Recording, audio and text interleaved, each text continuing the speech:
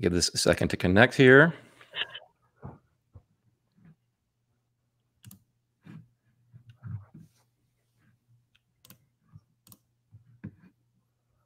Should be a few second delay from the connection here. So, all right, it's showing up. All right, everybody, thanks for joining in today on one of the first live connections that we're doing with somebody else on YouTube. So thanks for joining in today. And today we have ACME AERO all the way up in the great big NC, which I call NASCAR country. So guys, introduce yourselves real quick. Hey, everybody. Brian, we appreciate it. We appreciate this opportunity. I know it's new for you as well for us. And we're actually in the office of Airborne Tactical. We've got Will and Eric here with us. We're excited to launch our new product. We've got a lot of great things to talk about. It's something we've been passionate about here for quite some time, developing it together with Airborne. And it's been a great partnership. And like I said, we wanted an outlet to do it. You're willing to do it, and we look forward to it. So here we go. Excellent. Well, I've been kind of out of the loop too. You guys mentioned there's something new, and I don't even know exactly the details of this. They've been keeping under wraps for this whole week. I'm like, tell me more. Tell me more.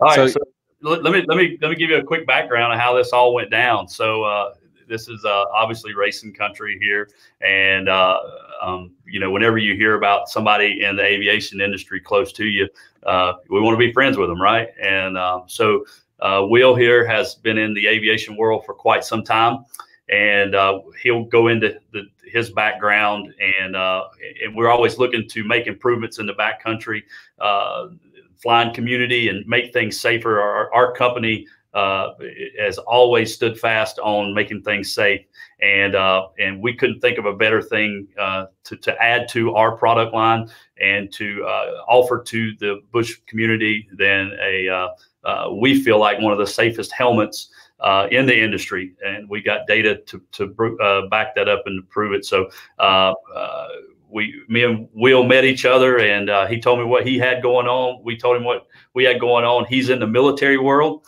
We're in the GA world. He didn't want nothing to do with GA, and we didn't want nothing to do with military on the helmet side. So we partnered together to develop a GA helmet for the not only the bush plane world, but the sport pilots, the ag guys. You know, we have a lot of different options that we're going to show you. This is a very modular piece of equipment for you, and yeah. So here we go. I'll introduce you to Will, and he can tell you a little bit about his background and how he got to where he's at and where we're at, and we'll show you our new product. Sounds good. Everybody, welcome Will to the show. Good afternoon. Thanks for having me on. Appreciate it, and thanks for the introduction. Yeah. So Matt did a great job. Basically, that we have helmet products that we've been marketing and selling to the law enforcement and military community, both domestically and internationally. He comes walking into my office one day, basically, and it's like, how come you guys aren't selling to general aviation? How do we get these? And it was really a matter of bandwidth. We're a small company, and pick and choose your battles, and we just hadn't broken into that market yet.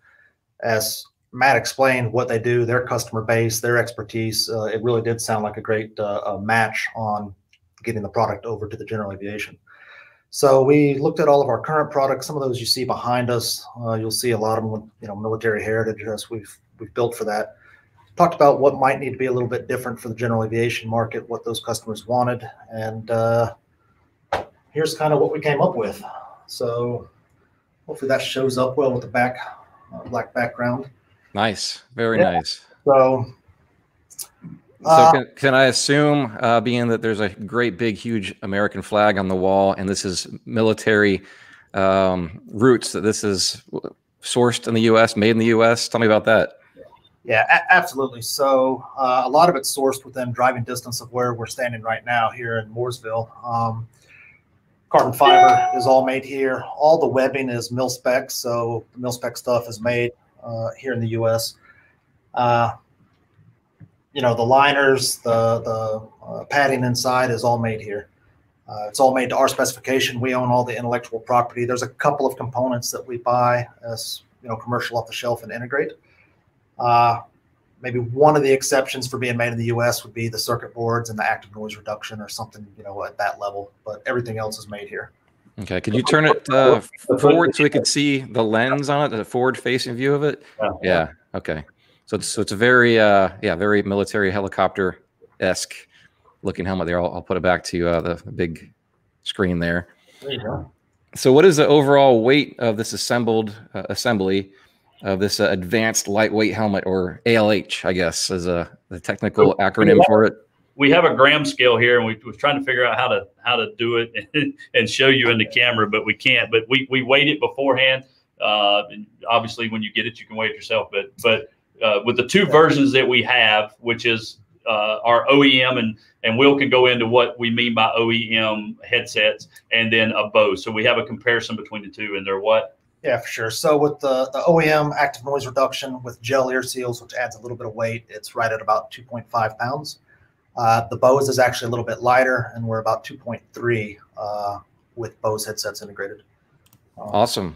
So tell me some of the things, because I've seen out there on social media a couple different companies advertising these now, especially for bush planes and STOL planes. So tell me what might set your design apart from some of these others we've seen out there. Yeah, for sure. So, to kind of tell the story of how we got here, I'm not a designer or manufacturer by trade. I'm a pilot. Been flying airplanes for a living since I was 16 or 17. I spent about 10 years in the Middle East flying, every day, every night wearing helmets. And not to get too far into it, but over the course of several years, I had every helmet you can imagine. I bought French helmets, English helmets. I was issued American fixed and rotor wing helmets, skateboard helmets with NVG mounts zip tied on them. And none of them quite made me happy. There was things I liked about each, but not everything. So the way this started unintentionally was I started, at nighttime playing around, ordering David Clark headsets off the internet and soldering them in and changing stuff. And slowly guys started bringing me their helmets, asking me to modify them. And that's kind of like, I never thought to turn it into a business. It was just we were trying to make a better piece of kit to make us more comfortable so we could go out and fly all night, is really how it started. In 2015 or so, I moved back to the U.S., had a full-time job, but founded this company, Airborne Tactical Solutions, with my business partner, Dan. And we took all of those lessons learned from all the different helmets I've had over the years and decided that we could integrate all of that with our own innovation and improvements and make a brand new helmet. So nice. This is a revamped, SPH5 that a lot of companies sell. This is a brand new design, modern materials, modern CAD, all of that. So does this have its roots more from rotorcraft, rotor wing, or fixed wing, or does it really matter? I assume a helicopter has different sounds and stuff like that for, I don't know. It's a great question. I haven't worn a helmet. I haven't had the need to wear a helmet. So it's a brand new world to me. So yeah.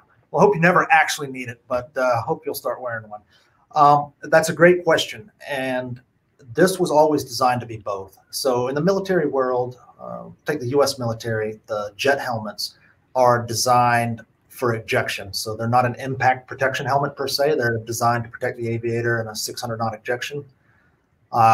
The rotor wing helmets are really designed for impact, but they're quite big and bulky. So this kind of bridges the gap as a cross-platform helmet.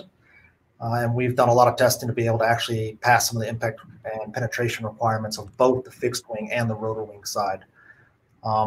It's a very modular design, so I guess this really answers that question as well. It's hard to have one helmet that does everything. So what a guy in a C-130 or a Super Cub needs isn't the same as a guy in a Black Hawk or a Robinson or whatever. So it's modular by nature. I'll give you an example. This carbon fiber cover here, this is the one that we developed for the general aviation market. But if you wanted to add an NVG mount, maybe that one is down. You mentioned an NGB or something before. Can you tell us what that is? There you go.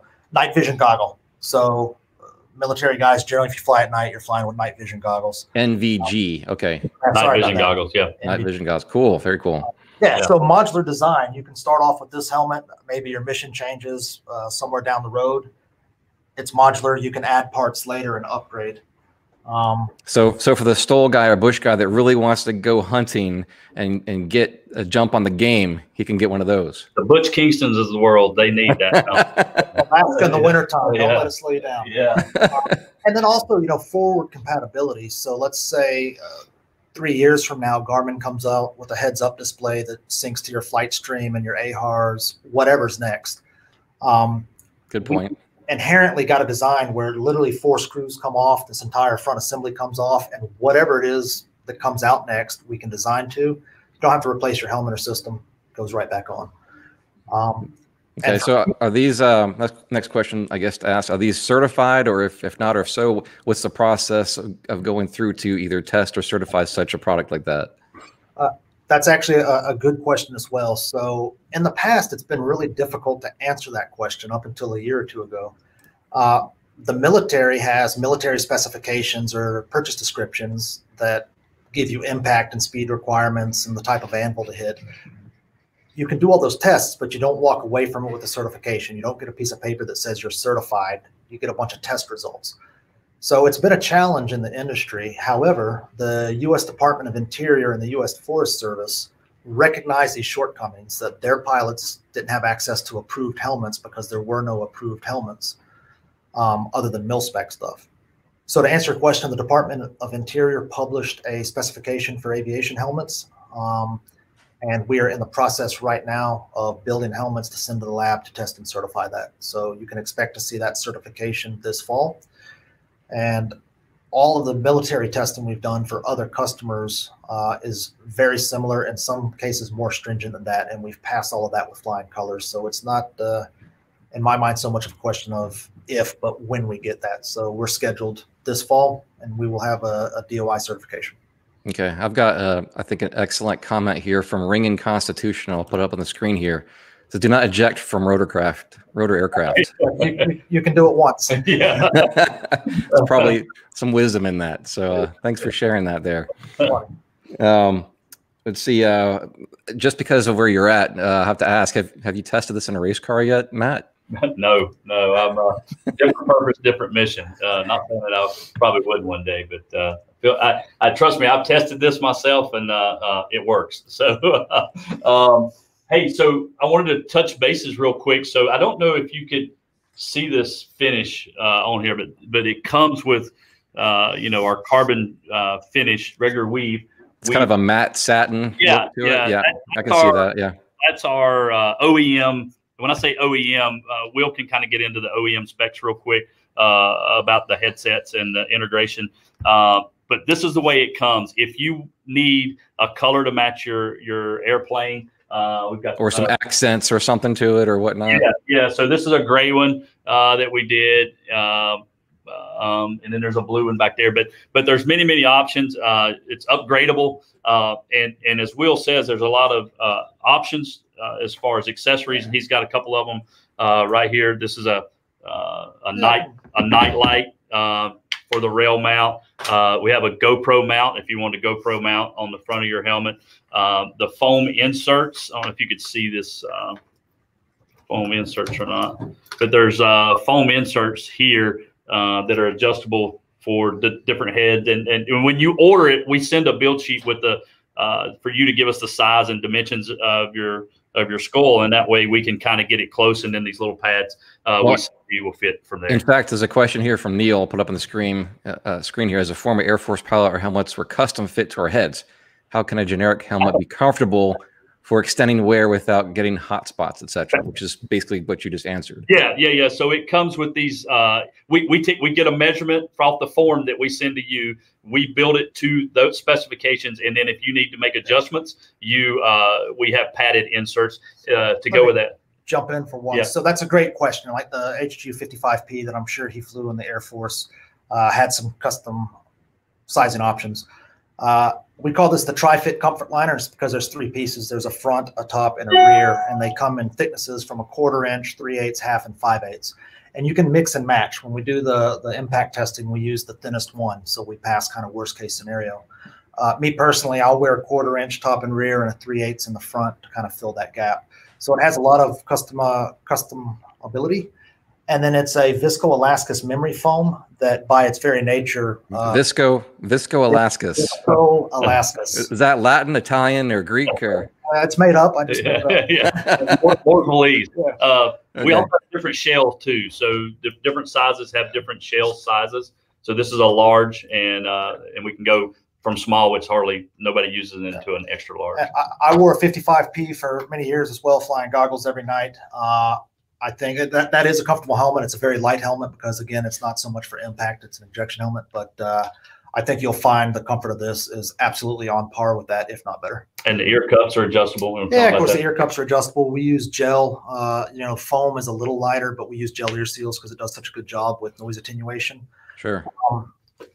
Nape strap is adjustable, and it's in-flight adjustable. So the nape strap is what sits down on the nape of your neck, and you can see I can crank that down if I want, or I can back it off and loosen it up. So I can do that on the fly versus, especially the legacy Air Force stuff, you have to do. It's really a ground-based. Excellent. Third Wheel Adventures has a comment. Can you use your own headset and then ask after that sizing and pricing? If you have A20s and you send them in, we can integrate them into this helmet. Currently, right now, we have two options. We have our OEM headset and interface, and that is with a Lima plug, dual plug, and a power pack. Or if you have A20s, we can integrate them, or we can build you a new helmet with a new set of A20s. And for those of us that are new to the headset world, what is an A20, or who makes the A20? So Bose offers a headset, and the nomenclature is an A20 nomenclature. So it's a Bose A20 is what we currently offer in these configurations. And that's going to have, all the options that those headsets have, but they're available with Bluetooth, single plugs for a helicopter, dual plugs, or what's becoming the standard as the Limo plug, 6 pins, so you don't have to change batteries all the time. And to add to that, what we're calling our OEM is what Will's been using in the military side of the world for as long as he's been building helmets. There is nothing that an A20 offers that our OEM doesn't. It's just your preference. Okay. And then the question was, of course, what are the starting prices of these? I'm sure there's options. Eric, jump in here. Yeah, that's right. I thought I was here just to be pretty. So starting price. Just to be pretty, Eric. Yeah, you're a hand model and a head model. Why don't you put one of these on? Yeah, there you go. I can do that right here in a minute. As I talk about what they're going to cost. So our introductory price is for the OEM stuff is $23.80, and with the A20 integrated. Now I can't hear anything. Yeah. What? With the A20 integrated, it's $33.80. And I really can't hear anything. Yeah. We can say whatever we want. Yeah, that's right. Say anything you want to about me right now. It looks scary. That is awesome. You're going to keep that for Halloween coming up here very shortly, right? That's it. Well, cool. So, is there any other questions? Are you satisfied with our presentation and our first launch of this thing? Yeah, that's pretty awesome. That's really impressive. I like the look of it for sure. I don't have any other questions at the moment. So comments. Two things real quick I want to add. First thing is you asked about the Arkansas thing. We will definitely be there. We're actually delivering our first batch of helmets. Some of these helmets you see behind us are going to customers. We'll be able to take orders. www.bushhelmets.com is our website, or you can go to www.acmeaerofab.com. You can call us, look us up. But one thing that we all collectively, and they might be looking at me like I'm crazy, that we all that we all collectively came together last night, and I think we offer, just like we offer all of our other products, we stand behind them 100%. If you have an accident in your airplane, and obviously you're protected with the helmet, if you have a crash, and you should send your helmet back in, and we'll take care of it free of charge. So we don't want you flying with a damaged helmet. We want to protect you just like you want to be protected. We don't think there's another helmet company in the industry now offering that, and we wanted to offer that to our customers. They pay a lot of money for these helmets, and we want to make sure that they have the best product on the market. So if you have an accident in your airplane and you don't feel comfortable with your helmet, send it back and we'll refurbish it. If we can't refurbish it, we'll replace it free of charge. Excellent. Excellent. Sounds good. For those of you that don't know, next week, what he's talking about, Arkansas, in Arkansas, there is a fly-in at the Birds Adventure Center that many people in the STOL world are going to compete. In fact, I think there's a waiting list and a backup list for competition because so many people are interested in going. So you will have a booth there, be on site to shake hands and show off your product. Yeah, we'll all be there. Hey, and one last thing, shameless plug while we have everybody. We have our ACME swag up on the website now. We get emails nonstop about the ACME stuff. It's on the website, so you can order it on the website now. It's there. We'll also have it in Arkansas with us. Yeah, that's awesome. I got a shirt or two from you guys. Last time I was there, my wife stole it from me, so now she wears that to bed. I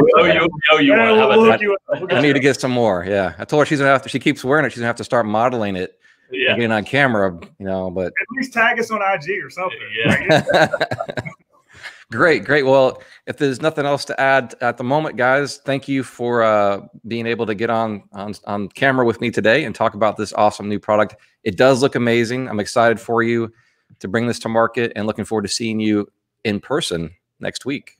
Yeah, man. Cool Can't deal, wait to man. hang out. Thanks for your time, man. We really appreciate it. Yeah, thanks, Brian. All right. Talk to you guys later on. Take care. See you.